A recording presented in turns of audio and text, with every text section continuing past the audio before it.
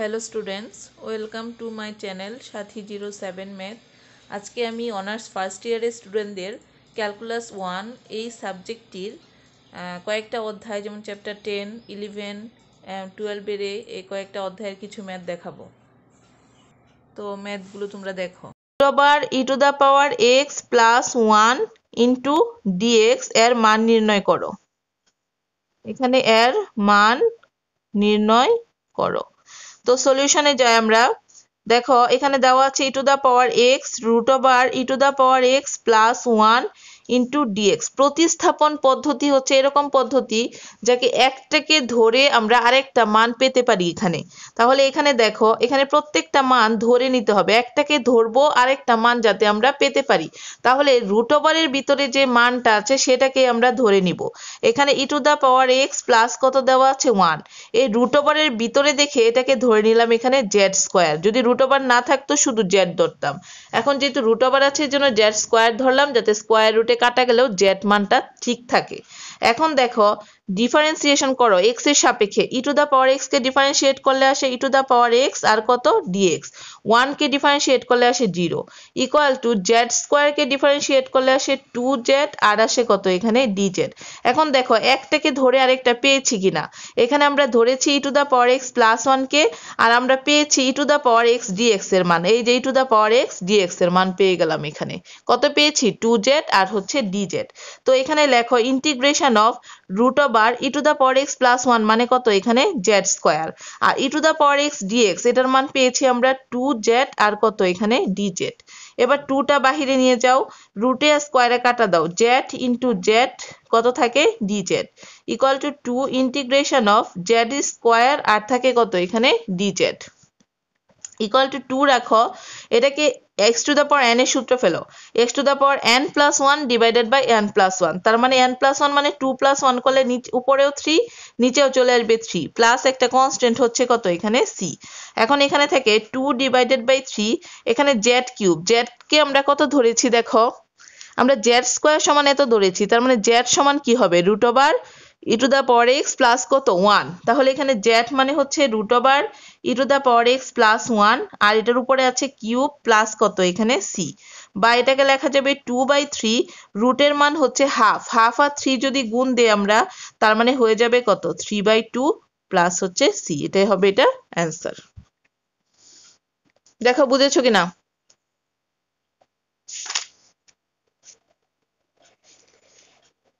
সবার ক্লিয়ার হয়েছে না? আচ্ছা তারপরে দেখো 5 নাম্বার অঙ্কটা।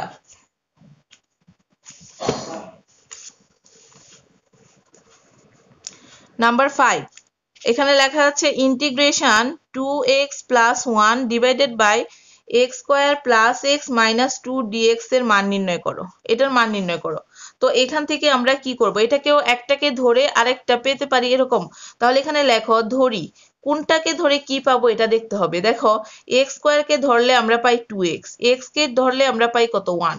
x স্কয়ারের ডিফারেন্সিয়েট হচ্ছে 2x আর x এরটা হচ্ছে 1 আর 2 কে ডিফারেন্সিয়েট করলে আসে 0। তার মানে নিচেরটাকে ধরে উপরেরটা পাই। তো আমরা এখানে ধরে নিব x square plus x minus 2 সমান এটাকে ধরে নিলাম হচ্ছে z।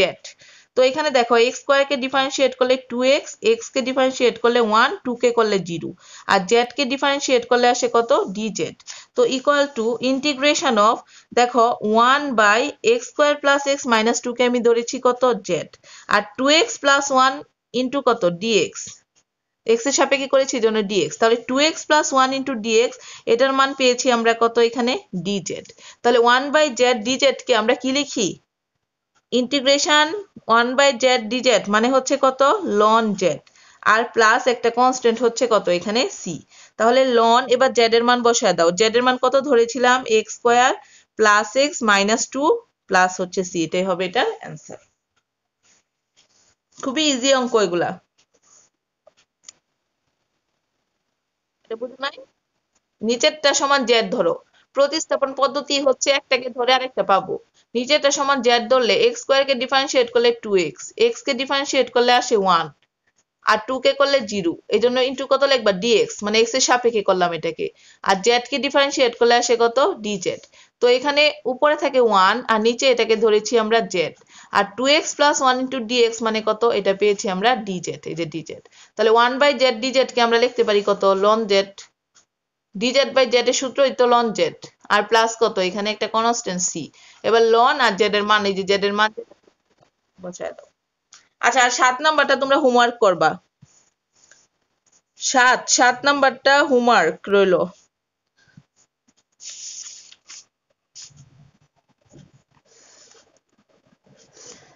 এখানে কিছু কিছু আছে যেগুলা খুবই সহজ, পারবা তোমরা।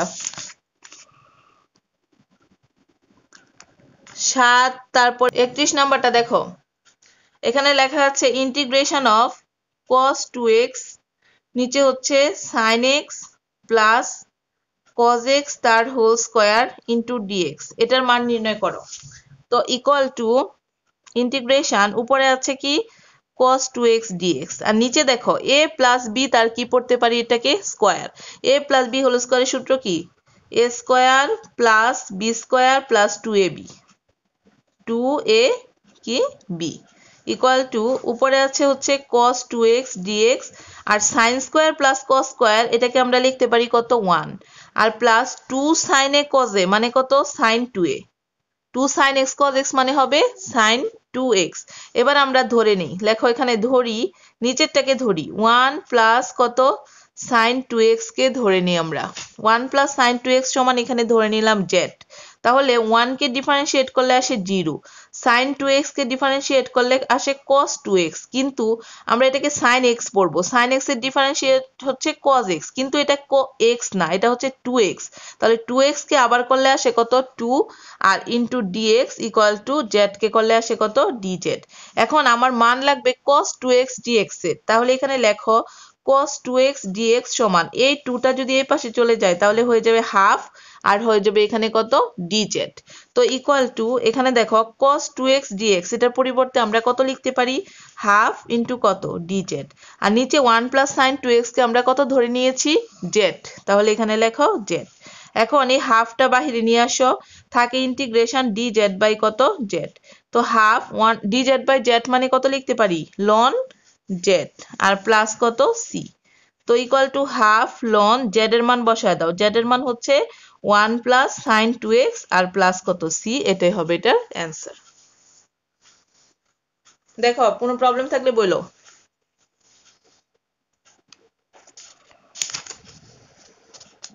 কোনো প্রবলেম আছে কি?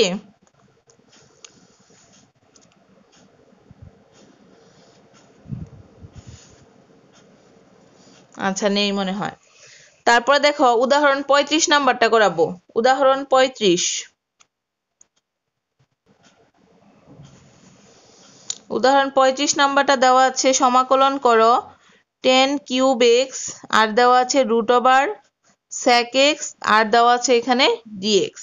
এখন এটাকে একটু সাজায় গুজায় নিতে হবে, যেমন এখানে 10 কিউব x আছে, এটাকে আমরা এইভাবে লিখি, যদি ইন্টিগ্রেশন 10 কিউব x কে যদি লিখি 10 স্কয়ার x ইন্টু 10x, আর এখানে রুট ওভার sec x, আর লিখলাম এখানে dx। দেখো 10 কিউবকে দুইবার আর একবার ভেঙে লিখলাম, 10 স্কয়ার x ইন্টু লিখলাম কত এখানে 10x।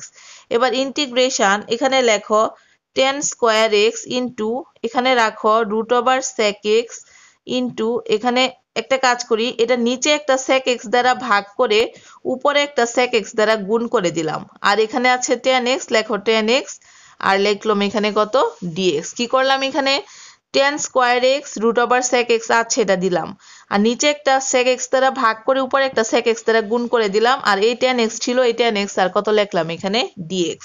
এবার এটাকে দেখো ইকুয়াল টু ইন্টিগ্রেশন, এই যে sec স্কয়ার, এই 10 স্কয়ার x কে আমরা কি লিখতে পারি, 10 স্কয়ার x এর সূত্র হচ্ছে sec স্কয়ার x মাইনাস কত 1, 10 স্কয়ার x এর সূত্র sec স্কয়ার x মাইনাস কত 1, উপরে আছে রুট ওভার কত sec x, আর এই sec x কে আমরা দুইবার root over sec x into কত লিখতে পারি রুট ওভার sec x, আর এখানে কি দেওয়া আছে, এখানে দেওয়া আছে sec x 10x আর হচ্ছে কত dx। এখন একটা রুট ওভার sec x একটা রুট ওভার sec x কাটা যাচ্ছে, থাকে কত, উপরে থাকে sec স্কয়ার x মাইনাস 1, নিচে থাকে রুট ওভার sec x, আর এখানে থাকে হচ্ছে sec x 10x আর হচ্ছে কত এখানে dx। এখন আমরা ধরে নেই এখানে, লেখো এখানে ধরি কি ধরে নিব এখানে sec x সমান ধরে নিলাম এখানে z স্কয়ার, যেহেতু এটা রুট ওভার যুক্ত আছে রুট ওভার দেখে এখানে sec x square sec x সমান z স্কয়ার ধরলাম। তাহলে sec x কে ডিফারেন্সিয়েট করলে কি আসে sec x আর হচ্ছে কত 10x R dx equal to z square K differentiate করলে আসে 2z আর হচ্ছে dz। দেখো আবার sec x কে ডিফারেন্সিয়েট করলে sec x 10x dx আর z স্কয়ার কে করলে 2z dz। তাহলে equal to integration of sec square x, আমরা sec x কে ধরেছি z স্কয়ার, তার মানে এটা z স্কয়ার তার উপরে কি হবে হোল স্কয়ার মাইনাস 1, নিচে আছে রুট ওভার sec x মানে ধরেছি z square into sec x 10x dx, এটার মান পেয়েছি 2z আর কত পেয়েছি এখানে dz ইকুয়াল টু উপরে থেকে z to the power 4 minus 1 রুটে স্কয়ারে কাটা গেলে নিচে থেকে z ইনটু 2z আর হচ্ছে dz। এবার এই z কি এখান থেকে কাটা যাচ্ছে, তাহলে এই 2টা সামনে নিয়ে আসো, থাকে কত দেখো z to the power 4 minus 1 into থাকে কত এখানে dz। এখন আমরা ইন্টিগ্রেশন করে দেই, 2 তো 2 এই z টু দা পাওয়ার 4 কে করলে z to the power 5 by কত এসে পড়বে 5 ইন্টিগ্রেশন করলে, তারপরে এই মাইনাস মাইনাস এই 2 এর সাথে 1 ও আছে এখানে 2 ইনটু 1 dz কে ইন্টিগ্রেশন করলে কত আসে শুধু z আর প্লাস একটা কনস্ট্যান্ট হচ্ছে কত c, তার মানে 2/5 এখানে z টু দা পাওয়ার 5। দেখো এখানে sec x সমান যদি z স্কয়ার ধরি তাহলে z সমান কত হবে রুট ওভার কত sec x হবে না এখানে, তাহলে এখানে এই z মানে হচ্ছে রুট ওভার কত sec x তার পাওয়ার 5 মাইনাস 2 z মানে হচ্ছে রুট ওভার sec x আর প্লাস হচ্ছে কত c, তার মানে 2/5 এই sec x এই রুটের মান হাফ হাফ আর 5 গুণ দিলে হবে 5/2 মাইনাস 2 sec x এই রুটের মান হচ্ছে কত হাফ আর প্লাস কত c, এটাই হবে এই অঙ্কের অ্যান্সার। এখন দেখো কারো কোনো প্রশ্ন থাকলে করতে পারো।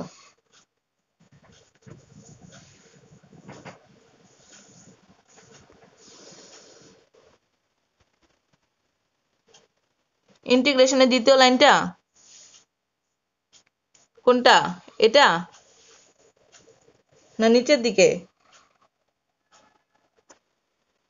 আচ্ছা নিচের দিকে দেখো, এই যে ইন্টিগ্রেশনের দ্বিতীয় লাইনটা a2 এটাকে x to the power n এর সূত্র ফেলো। আমরা জানি x to the power n এর সূত্র কি